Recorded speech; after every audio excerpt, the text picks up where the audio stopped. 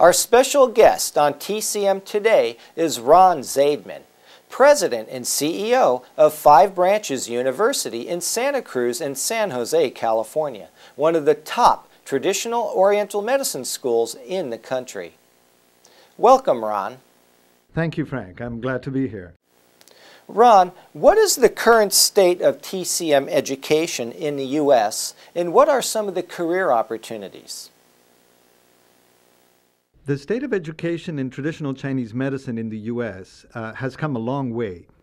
The education is now presented by accredited colleges such as ours, and there's 55 of them in the U.S. And the colleges present a master's degree which allows you to get licensure in the state where you live, and also to take the national exam. And now we've taken it to another level, which is the DAOM, the Doctor of Acupuncture and Oriental Medicine. And that's a specialization course that you can take once you're licensed to go to the next level of the medicine in acupuncture and herbal medicine. And universities such as ours are also doing a joint PhD program with Chinese universities, and that's the highest level. The career opportunities are excellent because a student with an AA, 2 years of college, can enter the 3 to 4 year program and get their master's degree and then get a state licensure. And the field is expanding. More and more patients are looking for acupuncture and herbal medicine and alternative medicine to complement the other medicines that they're also seeking. So we see this growing trend in integrative medicine and combining alternative medicine, especially acupuncture and herbal medicine, with Western medicine. Ron, can you tell us more about the DAOM program? Yes, the DAOM does emphasize clinical expertise versus PhD type of research. So the emphasis in the profession is let's create advanced levels of education that are applicable to the patient and to the clinic. Is the training in Western medicine part of the curriculum in the DAOM program? At the doctorate level, and already at the master's level, but especially at the doctorate level, we're looking at integrative medicine. So the presentations on every aspect of medicine, from cancer to diabetes, always presents both medicines so that the practitioner knows how to use both medicines for the benefit of the patient. And finally, Ron, where do you see TCM in the next 5 years, 10 years, and what relationship will it have with Western medicine?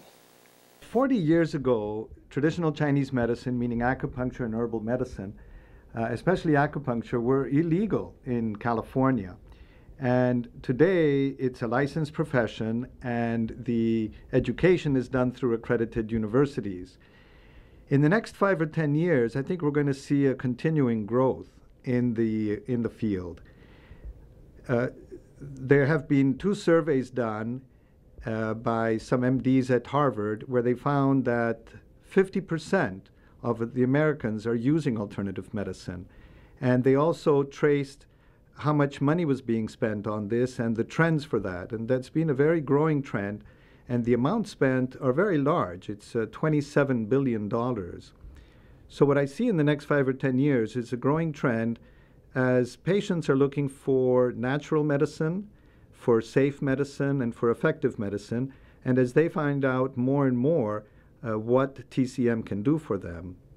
Another thing affecting the trend is that MDs are discovering the benefits of the medicine because their patients come in and have improved in their condition, and when the MDs talk to them, what else are you doing? They'll report that they'll be doing acupuncture or herbal medicine. So now they're getting more educated as to what this medicine is doing and how it does it. And so we're seeing many more referrals from MDs who want their patients to get the benefits of this medicine. Thank you for being our guest on TCM Today, Ron Zaidman, President and CEO, Five Branches University in San Jose and Santa Cruz, California. Thank you, Frank. I'm glad to be here. Next, treating low back pain with acupuncture. But first, this.